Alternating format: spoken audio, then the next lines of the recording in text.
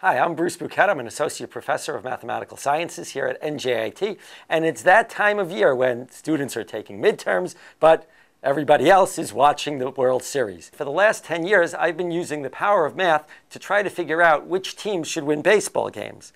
This year, the model came out pretty good. We picked six of the teams that made the playoffs. And in the first round of the playoffs, all four of those teams that the model found most likely to win actually won their series. The model takes into account how the batters performed during the season and during the last several seasons, how often they get singles, doubles, triples, home runs, outs, and how well the pitchers do at keeping the opposing runners off base.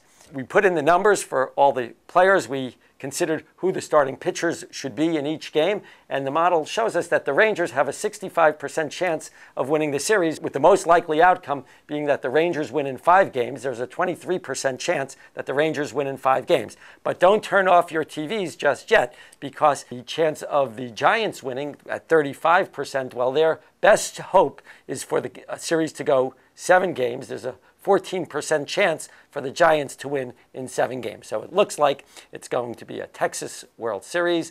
For those of you like me who are Met fans or who aren't Rangers or Giants fans, let's all keep in mind that it's only about 4 months till spring training and a new season.